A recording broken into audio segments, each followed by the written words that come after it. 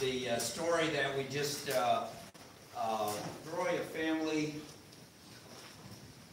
so much. I've seen it happen, and it is so preventable, and it's so sad the way it can affect you, your children, and so many other people.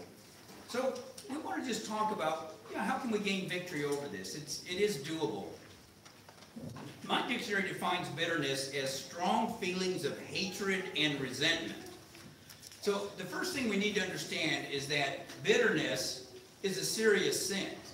You got these strong feelings of resentment and hatred. Okay, that's sin, just to have those kind of feelings. Scriptures say, let all bitterness, wrath, anger, clamor, and evil speaking be put away from you with all malice, but be kind to one another, tender-hearted, forgiving one another, even as God in Christ forgave you. And I think we all know that that's how we are to live as Christians. Saying it and doing it are often not. It's not as easy to do it as it is to say it. It's easy to know the right thing, a little harder to do it. Now, we're first going to be talking about, with regard to bitterness, a totally innocent person who's been wrong, who has no fault in it at all. This might be the victim of a crime, or maybe sexual abuse, or something like that, or physical abuse. I think one of the brothers here was, a child at one of the Catholic schools and was, physically abused there, and there have been a lot of other children that way. Maybe you've been physically injured because of somebody else's negligence, not your fault at all, and somebody else was careless, and as a result, maybe you're laid up for life or something like that, or it's cost you a lot of money. Maybe your friends or family you feel have been unfair to you, maybe have deserted you when they should have stuck by you, or maybe you were in a church or sect that was very severe and harsh, and you have some scars from that. There's a number of things like that people go through. Now, we're going to be mentioning later, and the story talked about that people who are bitter, probably most of the time they're not totally innocent persons, but sometimes they are. And we're going to just first start off just assuming the bitter person is totally innocent in the matter. Then we're going to be talking about the fact that so often that person is involved in it as well. Okay, we're going to look at 7 steps in overcoming bitterness. The first one is recognizing that bitterness is a choice. That we have the ability to respond however we choose to a wrong done to us. We may not have any choice to stop the wrong from being done to us, but we have a choice as to how we are going to respond.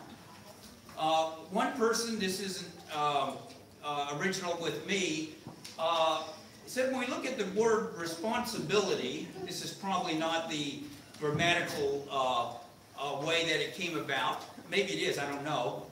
You have 2 words, response and ability. That you have the ability to choose your response.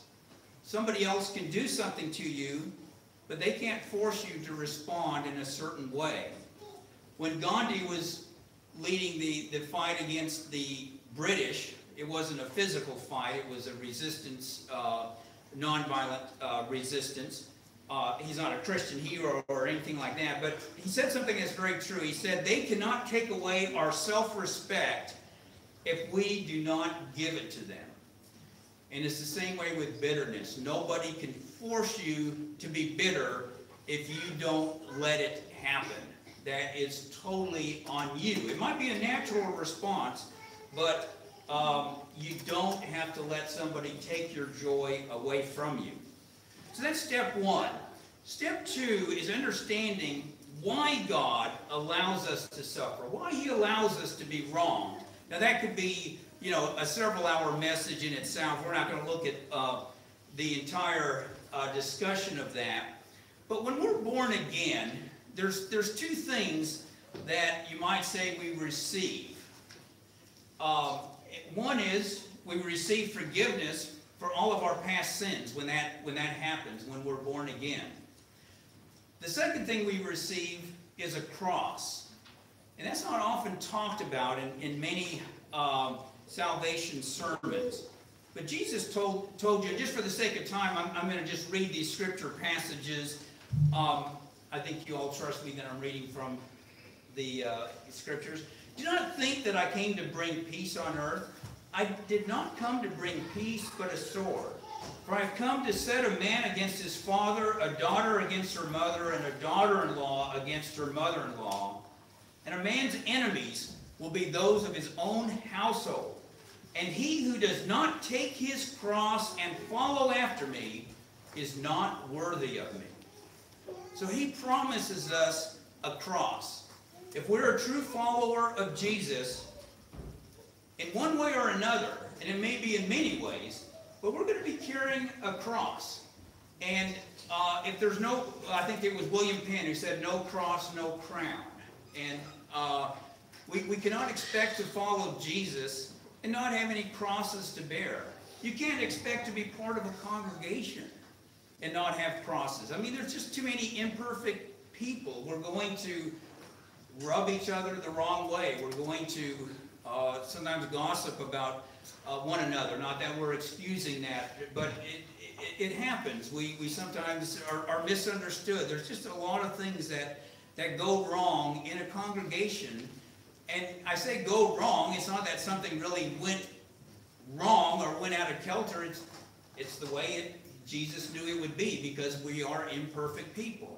And so church life is always going to be imperfect life. If you're looking for perfection, you're not going to find that in any church, whether it's this congregation or anywhere else. You can keep moving your whole life and it's always going to be there.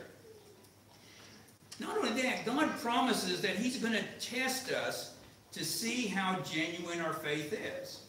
So when a cross comes, when a trial comes, when a wrong has been done to us, we can get bitter, or we can look at this as, hey, this is a test. It doesn't mean that God necessarily, specifically caused this person to do something wrong to us. God doesn't do evil things, but He has allowed it to happen, often just to see what our response is going to be. We have the case of Job. God didn't actually bring all the evil things on Job. It was Satan, but God allowed it in order to see just what Job was made out of. He was pretty sure how it would turn out, and it turned out that way. But James said, "Blessed is the man who remains steadfast under trial. For when he has stood the test, he will receive the crown of life, which God has promised to those who love Him." So the crown of life is promised to those who love God. And if we follow Jesus Christ in life, He told us we will have a cross to carry. We will have people dislike us. And sometimes we're at fault in that, and often it's merely because we are a Christian. But one way or the other, it's going to be happening. And somehow, though, our cross can seem so heavy when in reality it's a rather light thing. I heard a story, totally, it's a parable, many years ago. I don't even know who first came up with the illustration, but there was this man who was just crying out to God. He was just so weighted down with the cross that he was having to carry in life. And he prayed to God, "Please, could you give me a different cross to carry than what I've been having to carry all of these years?" And God finally decided to answer his prayer and said, "All right, I'll give you a different cross."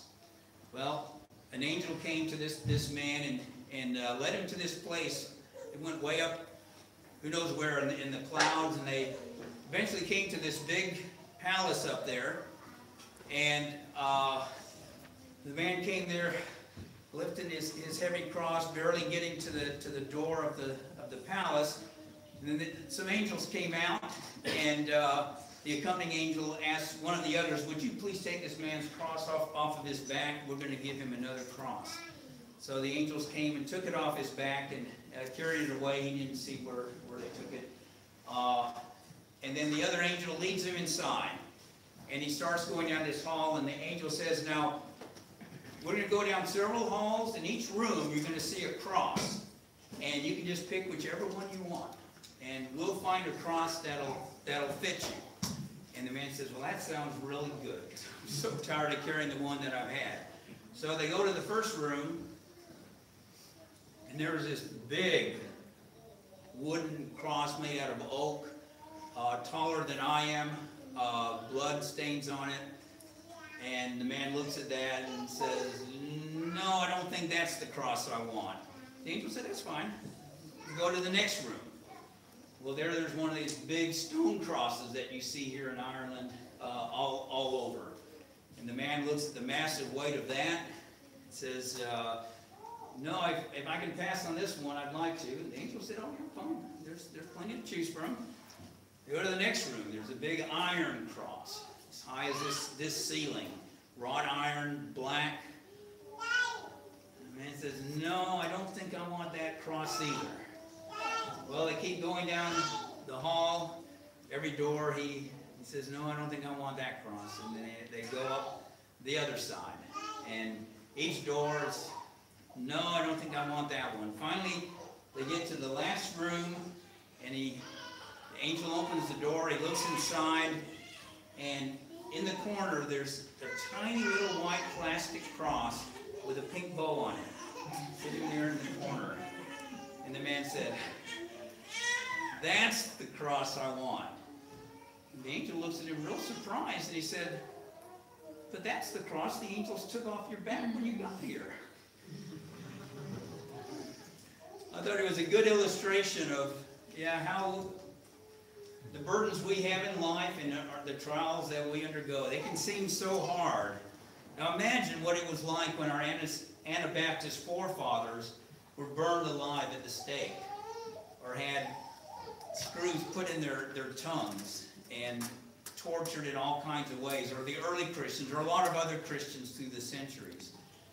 It makes our crosses look pretty small in comparison. What do you think they would think if they knew about the grumbling we do on, oh yeah, life is so hard, the Christian life is so tough, and they went through all of these things, and it's like, what are you complaining about? And I think it helps us to put things in perspective, that very few of us have had the ultimate crosses at all. But there's going to be some kind of cross, and we can take it joyfully, as did so many who ended up suffering horribly for Jesus Christ, and yet they did it with joy, or we can do it with bitterness. The choice is ours. Step 3 is to not believe, if you still do, in the myth of, quote, hurting people. And I don't mean to be unkind. I don't know if that phrase is still used a lot nowadays. Perhaps it is. Perhaps it is moved on.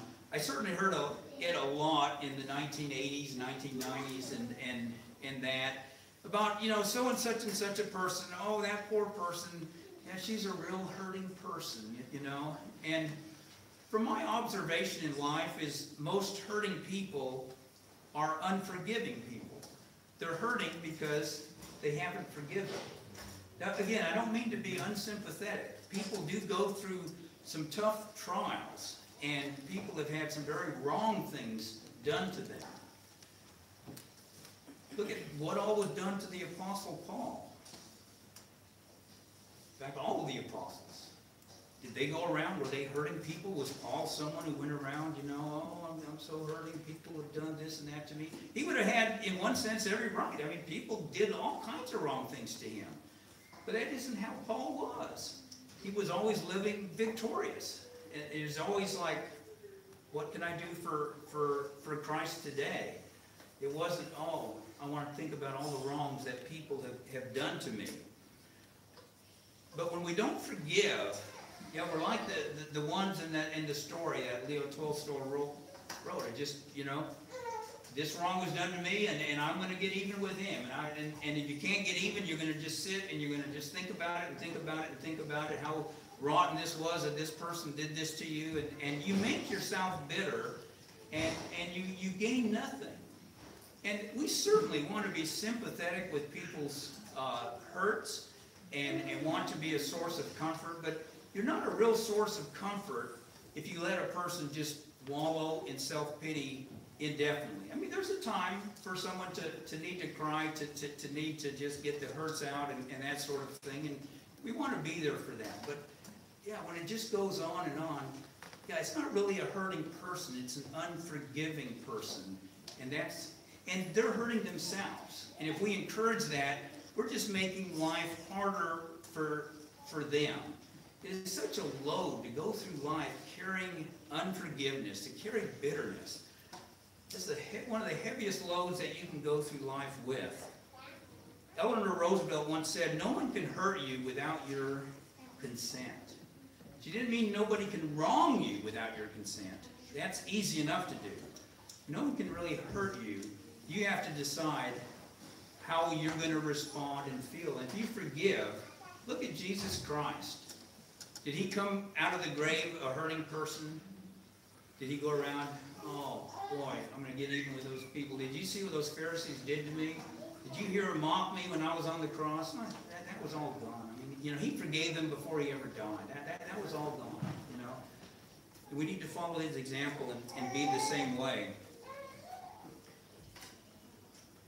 I want you to just picture in your mind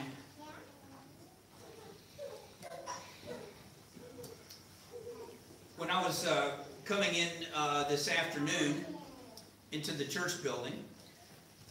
This didn't happen, but let's pretend that Wendell decided to trip me.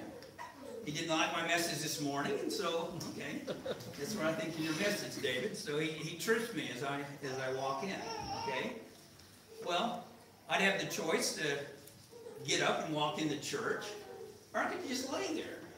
Now imagine that I just decide I'm going to lay there. And you come up after lunch and the rest period, and you see me laying there in front of the door of the church. David, are you okay? Can I help you out? Man, Wendell stumbled me. Man, that's why I'm here. Okay, well, you want some help getting up? Don't you understand? This man was a stumbling block. I've been stumbled. Okay, so you come in and you keep waiting for me to come in and speak, and I never do, so finally everybody leaves. You walk out the door. I'm still just laying there, you know, and you're having to step over me. Dave, can I help you up? Man, I've been stumbled. Didn't you hear me? So you all leave and think, well, we won't ever invite him back as a speaker. Well, then you come back tomorrow morning. I'm still laying there. Been there all night, you know. Dave, are you okay? Can we get you something? We need to call an ambulance? I've been stumbled. Man, that brother stumbled me. That's why I'm laying here. Don't you understand? I've been stumbled. Church is over tomorrow. You step back, go back out. By now, you're all using the other door because you're tired of having to step over me. And I just lay here for months. You know, the rain, the snow, whatever. Yeah, David's laying there in front of the church door. I've been stumbled. You know. That's so often what we do. Somebody stumbled us. It was bad, and maybe they were in church leadership. They did something that was very unloving, or hypocritical, or harsh, or who knows what. You know, we thought they did this. Maybe they didn't even do it, you know. And so, yeah, they stumbled us. So we just stay the rest of our lives stumbled. Yeah, so-and-so did such and such back about 28 years ago. And yeah, I've never recovered. He stumbled me. Well, you know, it's really as dumb. It's just my lying out there on the platform. Okay, you've been stumbled. Okay, someone tripped you up. Okay. But you got to get up, you know, and get over it and forgive. And you'll be so much more joyful than laying out there in the rain and the snow and all of that, the heat, because someone stumbled you. I've met a number of people in my lifetime in all kinds of churches. And yeah, they've been stumbled and they stay stumbled the rest of their life. And they don't want to get over it because it's too fun to talk about how they were stumbled, you know, and to get sympathy and all of that. So, yeah, if we're a hurting person, if we're a stumbled person, yeah, it's time to forgive. If you see yourself in those shoes, forgive, Get over it, and you will be so much happier that you did that. Another thing that's important to remember, we know we should forgive, and we're bitter because we're not forgiving, but that God's forgiveness to us is conditional. And so many Christians don't realize this. It's not taught in most churches. It's taught by Jesus Christ. I want to give you a story about forgiving. I think you'll recognize what parable this is based on. It's about a man named Wilbur Flintwinch. He worked at Pembroke's department store for actually 30 years. Worked his way up from being a sales clerk, or do you say sales clerk, here in the British Isles? But anyway, he's moved up the ladder now. He's the head of the department. He has people he hires and fires and all of that. Things are going really well for him. And then one day he hears that the president of the company wants to meet with him in his office. He thinks, oh, I'm going to get a raise maybe, another promotion or something. He's all excited. He's going up the stairs to the president's office. And he stops for a moment and he thinks, I wonder if he's found out my secret. Well, he goes on ahead, nah, I don't think so. Well, he goes in the office. The president is there, and also his immediate boss is there. And the president says, Flintwinch, I want you to sit down here in this chair. He does that, and says, I'm going to get right to the point, Flintwinch. You've been stealing from our company for 30 years. We've had enough of it, and we're letting you go. Flintwinch says, okay, there's got to be a mistake here. Me? Steal from Pembroke's? You guys have treated me so well. I mean, I've worked here now for 30 years. You've given me raises.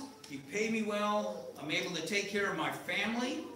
What kind of person would I be to steal from the company? I mean, what's this based on? And he said, well, we've discovered that you've been entering phony refunds from the cash register and pocketing the money. Mr. Flintwinch says, me? Okay, there's got to be some mistake here. Show me one of these phony refunds that you're talking about. So the president hands him one. He looks at this. He says, well, this has employee number 107863 on it. That's not my number. I knew there was a mistake. And the president says, we know it's not your number. That number belongs to a Nancy Rawlings. But I did some checking, and there's no such person as Nancy Rawlings who works for us. Flintwinch says, okay, but why blame me? He says, well, we wouldn't have. We saw that this was happening, but we couldn't figure out who was doing it. And so we didn't suspect you, and you would have gotten away with it. But you got too greedy. And one morning, there was a refund issued at 8:35 a.m. And our store doesn't open until 9 o'clock a.m. And so we got suspicious, okay. And we looked at the security camera to see who was here at 8:35 issuing a refund. And guess what? It was you on the security camera. You're a crook, and I'm going to call the police. And with that, the president picked up the phone, and Mr. Flintwinch lunged across the desk. Please, don't call the police, don't call the police. And he kept begging and begging. Finally, the president put down the phone and said, all right, if you'll give us back the money, I won't call the police. We'll just let it go. You're fired, but I won't prosecute you. Mr. Flintwinch said, but I don't have the money. The president looked at him. You don't have the money. You've stolen $1 million over the last 10 years. What do you mean you don't have the money? He said, I don't have it. I've spent it all. I mean, there was children's camp, and there was private school for our children, and eating out, and vacations, and I don't know. It's just all gone. I don't have the money. Well, I'm sorry. You're just going to have to go to the police then. And so the president picked the phone back up again, and Mr. Flintwinch, begs him again, please don't do it, please don't do it. And he's, hanging on him, and crying and everything else, and the president finally, all right, I'm the biggest sucker in the world, but all right, I won't call the police. You don't have to pay back the money, but just get out of here. I don't want to ever see you again. Mr. Flintwinch says, oh, you are so nice. You are the kindest person in the world. The president says, you mean the biggest sucker in the world? No, you are so kind and wonderful. I doubt there's anybody on this earth who's as nice and kind as you are. He said, I just have one little favor to ask you, and I have no right to ask it. The other president said, he said, could I please keep my job? I promise I'll work twice as hard as I ever did, and the company will get back all the money I took just in the extra time I put in and the hard work that I do. He said, it's right to punish me. I deserve it, but think of my family. They have no other means of support. We have a recession going on right now. I won't be able to get another job. Please think of them, Now this went on and went on and went on. Finally the president said, okay, I won't call the police. I won't make you pay back the money. And you can keep your job. But get out of my office before I change my mind. Thank you, sir. He left and think, boy, that was a close one. And he was true to his word. He really worked hard. And boy, on the bus home every day and in the morning, he'd tell people, boy, Pembroke, that's the nicest place to work for. That. I mean, Mr. Pembroke is the greatest guy on earth. I mean, it's where I try to do my shopping, and I can't talk enough about this store, just how good it is. And he really worked hard, just like he said he would. Well, one day, this was a couple months after this happened, he noticed one of the employees underneath him, Fernando Rodriguez. You notice him leaving the store, and he had something in his pocket. I have it here. And he followed him out to his car, and Mr. Rodriguez was about to get his car, and suddenly he noticed Flintwinch behind him. He said, oh, Mr. Flintwinch, hi, I didn't expect to see you here. Hi. Is there anything I can help you with? Flintwinch looked at him and said, what's that in your pocket? My pocket? You mean this pack of sugar? You know that's what I mean. You stole that from the company break room, didn't you? Stole it from the break room? I mean, I guess it came from the break room, but I mean, I didn't steal it. I mean, I don't need sugar. We've got lots of sugar at home. Yeah, I bet you do. I bet they're all in little white packages, just like this. It says Pembroke on it. No, sir. I mean, why would I want to steal from Pembroke's? I don't know. We've been good to you, but some people are just like that. But Mr. Flintwinch, this is totally an accident. I remember now what happened. I was, I like to put 2 packs of sugar in my tea, and I was about to put the second package in, and, Bob Smith came up and started talking to me, and I guess I put it in my pocket without even thinking about it, but I didn't mean to steal it. Well, you should have thought about that before you stole from the company. As you know, we have a zero-tolerance policy towards employee theft. In short, you are fired, Rodriguez. We'll mail your last paycheck to you. But Mr. Flintwinch, you can't do that over something that small. Think about my family. There's a recession going on right now. They depend on me for their livelihood. I mean, you can't just fire me like that. Here, take the pack of sugar back. Flintwinch backed up. Wait a minute, you're trying to bribe me? No, I'm not trying to bribe you. Just trying to give you this back. I don't want any stolen goods. Just get in your car and leave. You are fired. That's the end of it. And with that, Flintwinch turned around, walked back in the store. Well, what do you think? Sounds pretty absurd, doesn't it? But that's exactly what every one of us is if we don't forgive our fellow man. It doesn't matter what they did to us, that whatever we owe God is like the $1 million that Flintwinch stole, and what our brother or sister did to us or our neighbor is like this pack of sugar that in return. It doesn't seem that way. it seems like our sins are like this pack of sugar that, yeah, God, we expect that He'll forgive us. And, yeah, what our brother or sister did, now that's like $1 million. But, yeah, it's just the reverse. It's going to always be just the reverse. Jesus said, and I think you all recognize the parable of the unforgiving servant. At the end of it, it says, then his master, after he had called him, said to him, you wicked servant. This is the one who was forgiven this huge sum of money and then wouldn't forgive his fellow slave this little bit of money. And the master said, I forgave you all that debt because you begged me. Should you not also have compassion on your fellow servant, just as I had pity on you? And his master was angry and delivered him to the torturers until he should pay all that was due to him. And Jesus says this, now listen to this. So my heavenly Father also will do to you if each of you from his heart does not forgive his brother his trespasses. When I said that forgiveness is conditional, some of you looked at me a little bit strange, and I know it's not something that is taught in probably most churches, but it's what Jesus taught. And in that parable, the king, in one of them, he's the master, he forgave that man's debt. And yet when that man wouldn't forgive his fellow servant, the king reinstated it, or the master reinstated it.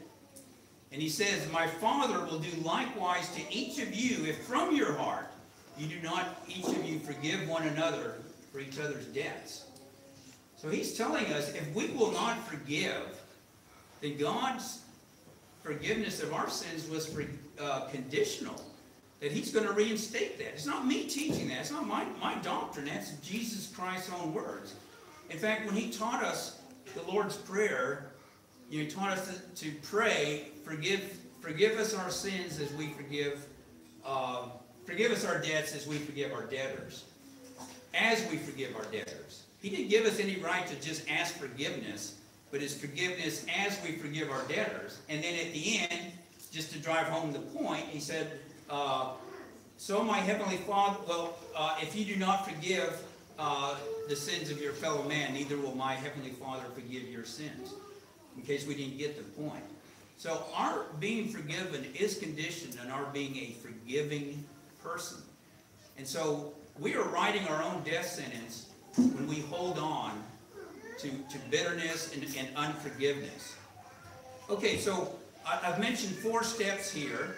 The 5th one is recognizing that you may not be innocent.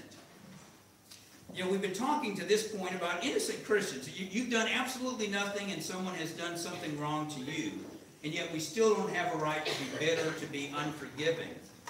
But I've noticed through life that so many people who are bitter or who are hurting or whatever are often people, they've done plenty of hurting to other people themselves. Yeah, they feel hurt, but they do a lot to hurt other people in the process. And yet they don't want to forgive others, and yet they've done so much wrong themselves.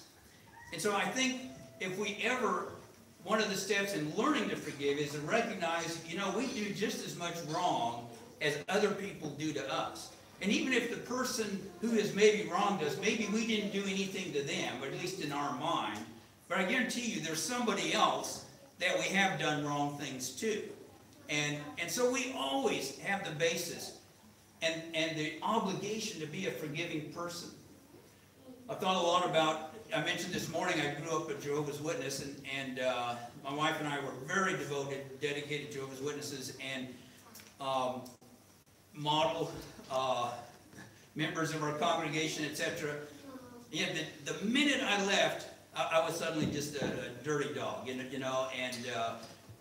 Deborah left a few months after I did, and shockingly, I mean, I was one of the elders in the church, and like I say, had been a model leader, and suddenly they were suggesting to her maybe I was carrying on an affair with somebody. And people were saying that I was involved in demon worship and all kinds of just nutty stuff, that they were saying about me, telling other people these things about me. the irony is I wasn't guilty of any of the things they've accused me of. But there's so many sins in my life that they don't know about that I am guilty of. That if they only knew, they could denounce me for those things. Now I've thought about that a lot. You know, they could be going around saying, you know, David is really an impatient person, or David is really this or that. That would be true. They just don't know all of my, you know, dirty linen, and so they're saying all of these things that aren't the least bit true. Yeah, I can't say I'm innocent, that I don't deserve to be denounced, just not for the things that they're denouncing me for. But yeah, I have my faults, and I think if we realize that about ourselves, whatever people might be saying about us or have said about us or have done, that yeah, we've got plenty of sins that we probably deserve that, or even worse from God, if only everybody knew everything there is to know about us that God does know.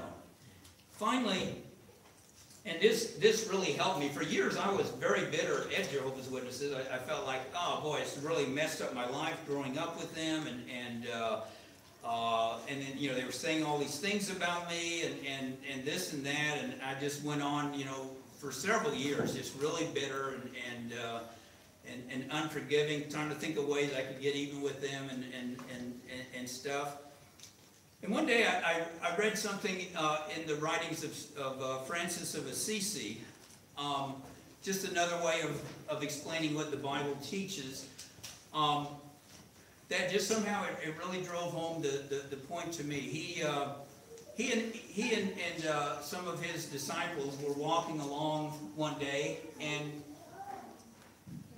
he asked them, do you know who your best friends are? And they said, people who stick with you through thick and thin. And he said, well, those are certainly good friends, but no, they're not your best. And they tried to think of, you know, other things, people who help you when you're in need, people who do this or that. And he said, yeah, those are good friends, but they're not your best friend. And he said, you know, who? And they finally gave up. Well, we don't know. Who's our best friend? He said, it's the people who, when they should do this to you, they do just the opposite. They do something very wrong to you, very mean to you, very unkind, when they should be kind to you. The people who lie about you when they should be telling the truth. He said, because if you forgive them, you have a great reward in heaven. These other people who are nice to you, who help you out when you're in need and all of that, sure, you like them, you love them and all that. There's no reward in heaven for that. But to love those who do wrong to you, there's a reward in heaven. So those are your best friends. If you forgive them and love them, despite what they've done to you, then they have done you the biggest favor possible. You're going to have a reward in heaven because of them. And you know, when I read that, I thought, wow, I had never thought of things that way. I started thinking about Jehovah's Witnesses. Well, hey, that's great that they're lying about me and saying all kinds of things about me. Just, yeah, pour it on, and I'll try to just say as much true and nice about them as I can. I mean, there's a lot of, you know, false things there that I'm not going to cover up. But, yeah, I try not to just go around denigrating Jehovah's Witnesses or running them down. Some people actually get a little upset with me that I'm not as harsh on them as they think I should be. But I've just always remembered that, you know, I'm going to try to return evil, good for evil, be forgiving, try to point out what is good there, what is true there.